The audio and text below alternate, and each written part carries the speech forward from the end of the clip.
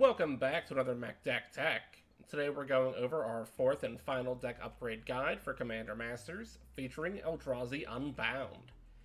Today's episode is dedicated to Cairo Crenshaw. Cairo, you rock. Before we dive on into our upgrades, I notice that most of you still aren't subscribed.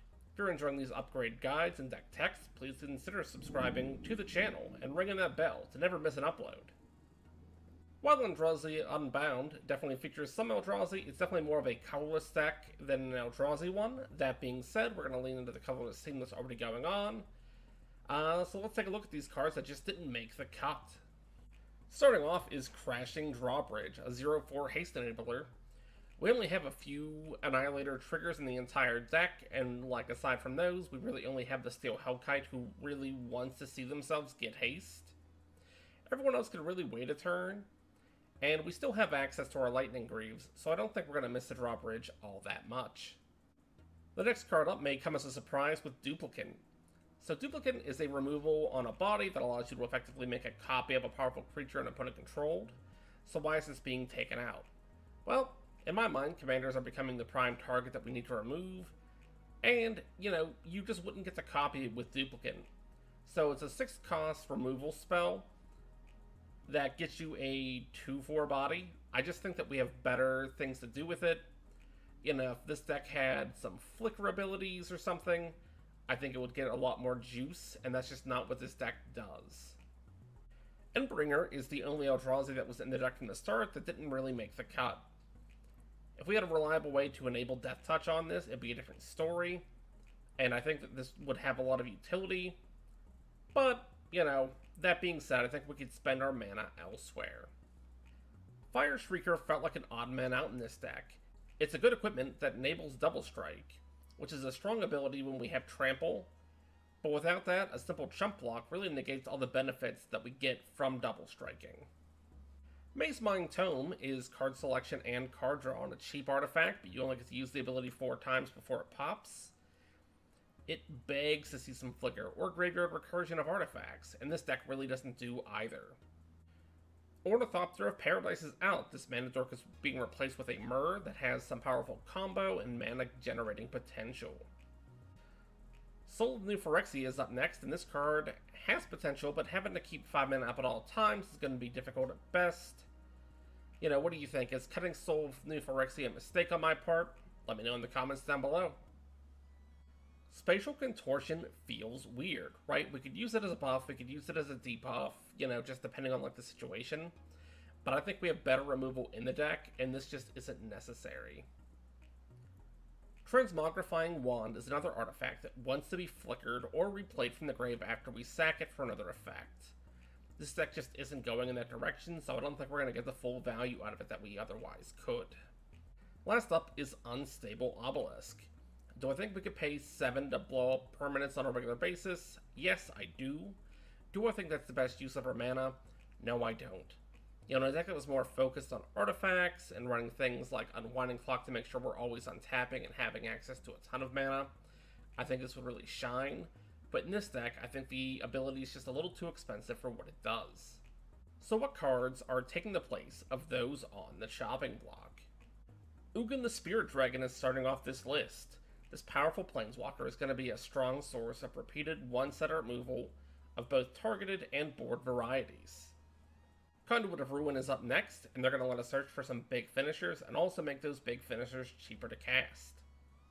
Liberator, Urza's Battlethopter, follows up our Conduit, allowing us to cast some colorless spells at flash speed, and steadily growing stronger as we do so.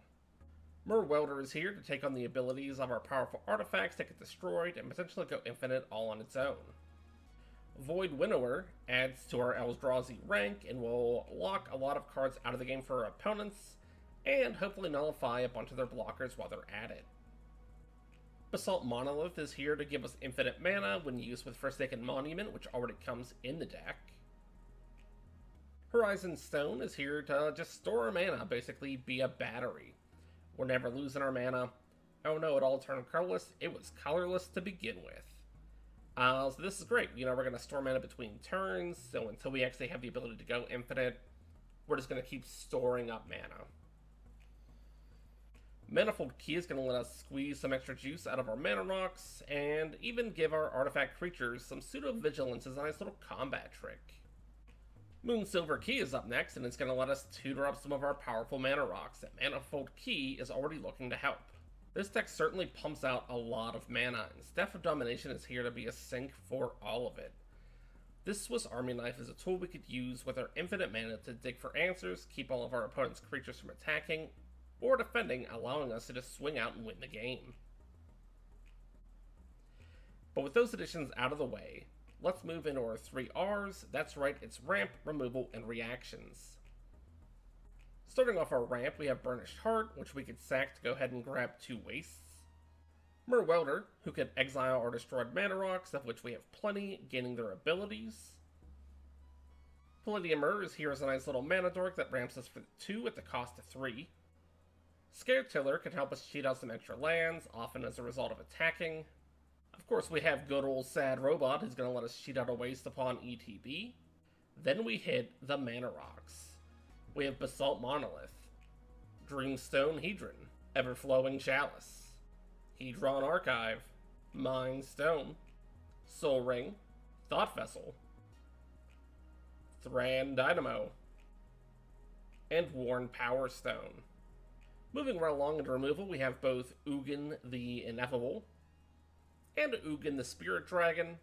Both of them have ways to remove targets from the board, and they can do so repeatedly. Artisan of Kozilek has Annihilator 2, so we're going to force some sacks. Really good against any kind of Voltron decks. We love Annihilator 2. Bane of Balaged.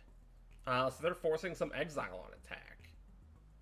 Flayer of Loyalties with another Annihilator 2 trigger. If that betrays, is not only going to destroy creatures, but also allow us to steal them. They're 4 stacks technically, but you get the gist. Meteor Golem has the audacity of letting us pick our target instead of it being the opponent who gets to choose what they're getting rid of. Steel Hellkite is obviously going to just wipe out a bunch of targets all at once. All's Dust will wipe most of our opponent's boards relatively clean.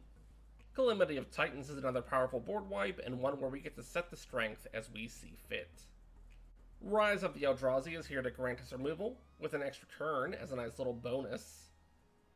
Desecrate Reality is going to let us pick off 1 target per opponent, and grab an odd permanent of our own to bring back. Titan's Presence is some nice targeted removal. Warping Whale could potentially exile a target, but we're most likely going to use it as a reaction. Caldra Complete is a powerful equipment that will let us exile any creatures we hit while equipped with it. So, not removal in the traditional sense, but it is like an extra removal step, so I'm going to count it. Last up, we have Perilous Vault, which is just going to be like a hard reset for the board.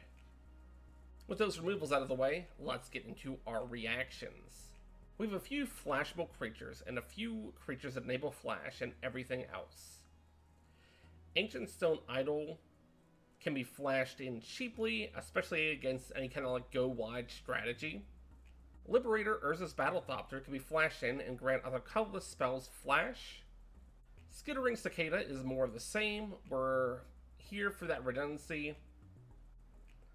None of This World is a potentially free counterspell, where Warping Whale might cost us an extra 2. Of course, Staff of Domination is the ultimate reaction tool, allowing us to tap and untap creatures as we need to. That being said, guys, it's time for the combos! So I've already kind of mentioned it, but Basalt Monolith here will in fact go infinite with Forsaken Monument. So Forsaken Monument not only gives all of our colorless creatures +2/+2, which is nice, gives us some like life gain for casting them, cool, but makes it so anytime we tap a permanent for colorless, which includes all of our wastes, you know, all of our lands, really, any of our mana dorks, any of our mana rocks, they're all going to generate that 1 extra. Using this with Basalt Monolith lets it go infinite, and now we have infinite mana to do with what we want. The other big combo that I kind of want to point out is, you know, really 2 cards plus any decent mana rock in the deck, those being Merwelder and our Staff of Domination. So Merwelder needs to go ahead and tap and exile some sort of mana rock or mana generator from our grave.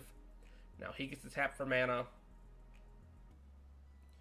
Ideally, he then gets to exile the Staff of Domination as well.